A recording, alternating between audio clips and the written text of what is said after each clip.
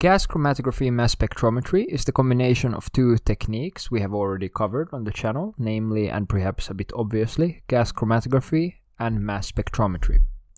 The gas chromatography first separates the different components of a mixture, and these components are then further separated based on their mass to charge ratio. The subsequent results from a gas chromatography mass spectrometer are hence three-dimensional, consisting of the gas chromatogram that can be used for qualitative and quantitative analysis, in addition to the mass spectra that can be used to identify unknown analytes and determine structural and chemical properties of molecules. Before we dive into how to read these chromatograms, let us examine how the process is carried out. First, we have to zoom in on the gas chromatograph part. In a nutshell, it is very simple and works based on the same principles as all other column chromatographies. Its main components are the mobile phase, a molecular sieve, the column, and within it the stationary phase, in addition to a detector. GC is carried out in the following manner. First, the sample is introduced into the gas chromatograph right before the column, often using a syringe. Then the molecules are separated based on how they interact with the stationary phase. Like separates like, and therefore nonpolar columns are good for separating nonpolar analytes, and polar columns are good for separating polar analytes. In addition, more volatile compounds get separated more quickly than less volatile compounds. After these compounds have been separated from another, they exit the column one by one, and when they do so, they are detected and the results are displayed in a gas chromatogram. However, in addition to this, they also enter the mass spectrometry part of the device for further analysis. Now it is time for the mass spectrometer to do its magic. Although all mass spectrometers ionize and then separate the inserted sample based on its mass to charge ratio, the way in which they do so actually varies quite a lot.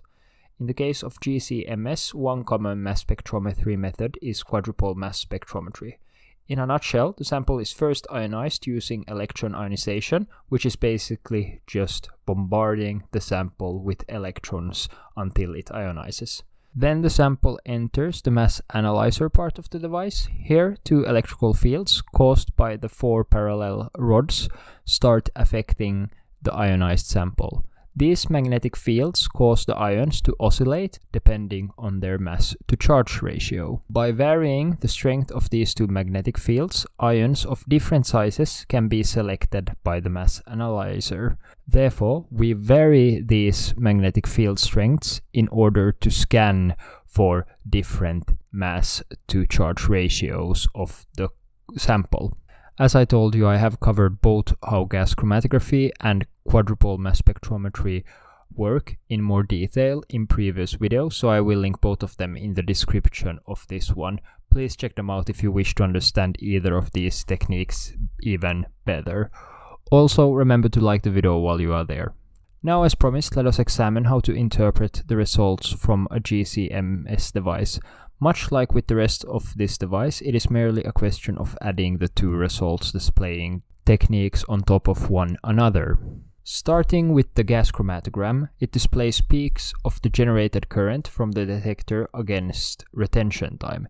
In other words, how much sample is exiting the column, how long does it take the sample component to start exiting the column from the time that the whole sample was inserted, and for how long does it exit the column from the time that it starts exiting.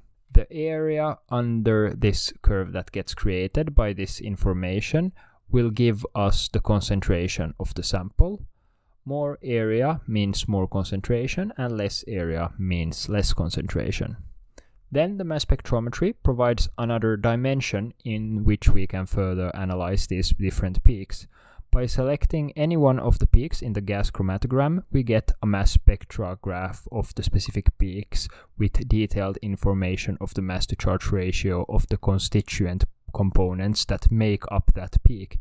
This way, even when we do not have previous information about the specific peak in the gas chromatogram, we can utilize the mass spectrograph from the mass spectrometry part of the device to determine the specific substance in question.